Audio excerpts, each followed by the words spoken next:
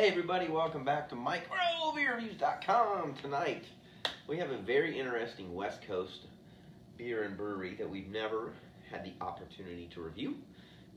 This is from the Speakeasy Ales Lagers out of San Francisco, California, independently operated and owned at goodbeer.com. Now that is an impressive website that they snagged. So this is called their Speakeasy Big IPA in this very cool black can with a black top. Actually, you don't see this very often. You have the old school kind of mafia cigar smoking guy there here. It says it tips to scales with huge hop flavor and a clean dry finish. So I call that a very boring description. It comes in at 6.5% ABVs, 60 IBUs. It's considered an American IPA. It's got Chinook, Centennial, Cascade, and CTZ hops, 2-row pale malts, and Vienna, pretty standard.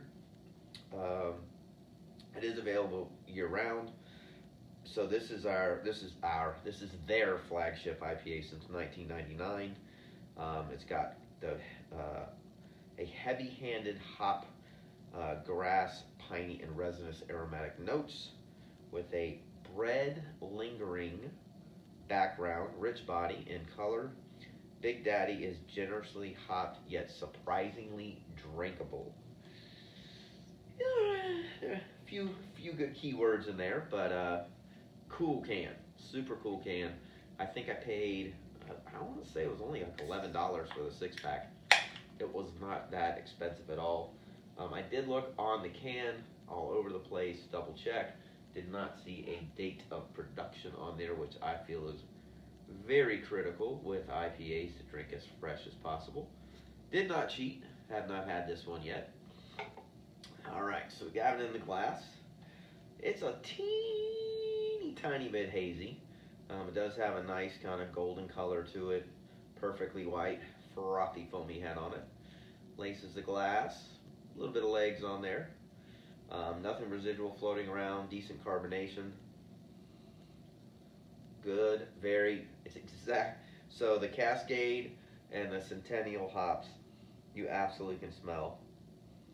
The pininess and more importantly, the grassiness is definitely there. This is a very grassy, very herbally IPA. There's almost no, I mean, maybe a teeny bit of grapefruit and a tad bit of like lemon rind coming out, but not fruity at all. This is a very powerful hop-driven backbone IPA. You can smell the Vienna malt in there.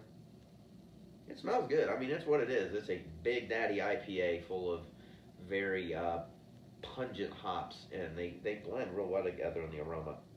So, as we say, cheers. Let's get into the glass. That's good. It's got a nice medium body, or a nice medium mouthfeel to it. It coats your palate really nice. 60 IBUs. Tastes more like 75, which I actually like. That's good. There's no booziness to it. There shouldn't be, but it's 6.5%. Definitely, I mean, it's hop, and hop. I mean, it's front palate. There's some hops in there, more of the Centennial, the Chinook and the Cascades. You can kind of feel them kind of go down the back of your palate. It's got a nice stickiness to it. It's not dank. I think that word is overused if you watch any of my other videos, but it's got a nice mouthfeel to it.